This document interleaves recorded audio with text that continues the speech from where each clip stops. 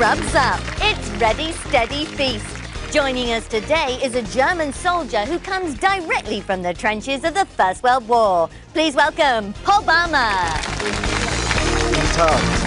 No. Thanks for coming, Paul. I see you brought a bag of food with you. Well, yes and no. This is ersatz food or fake food. It's what we have to eat in the trenches. Now we have run out of real food. OK, well, why don't you show us what you've got? For sure. So, my first ingredient is ersatz pepper. Pepper?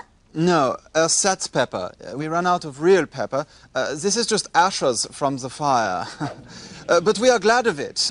It takes away the taste of the bread. What's wrong with the bread? It is made of beans and sawdust. Oh. And this is ersatz coffee. This we make by mixing the nuts with coal tar and sugar.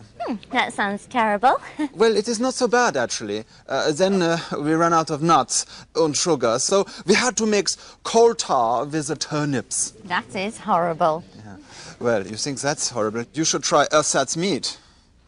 This we make from spinach, potatoes, and ersatz eggs. Ersatz eggs? Potatoes.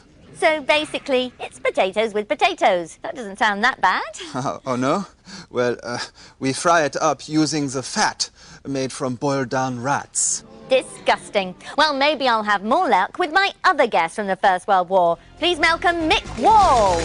He was a milkman in 1917 London. Mick, what have you got for us? Well, I've just brought in some milk, watered down to make it go further. It's illegal, but I thought it was a good idea, what with all the shortages. Nothing wrong with that. Ask him where he found the water. Where did you get the water from?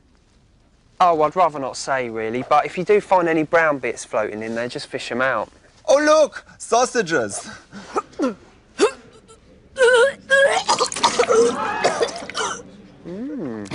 Might make it taste nicer.